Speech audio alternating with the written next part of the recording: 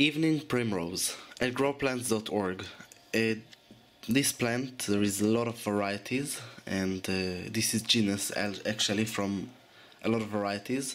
Can arrive in the colors of pink, purple, yellow, bright yellow, regular yellow, blue even, white, more than one color. There is variety of colors for the plant.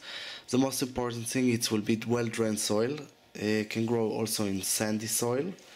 You can start to grow it from cuttings or seeds.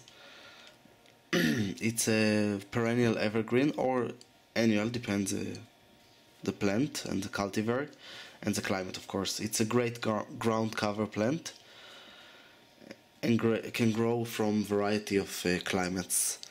It's aggressive and invasive, most of them.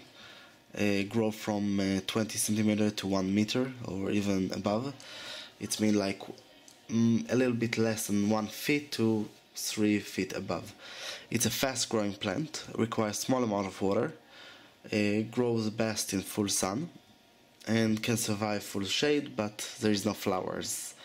Can grow as a house plant, but if you want to see some flowers, give it a lot of lights and especially sun, and will bloom most of the year. Depends the cultivar, depends the species, but majority will bloom in the spring to the summer. Some will bloom also in the winter. The problem, it attracts pollinators, especially bees and butterflies. So if you have a problem of pollinators, can be great, easy to grow. Just you put it, it's grow.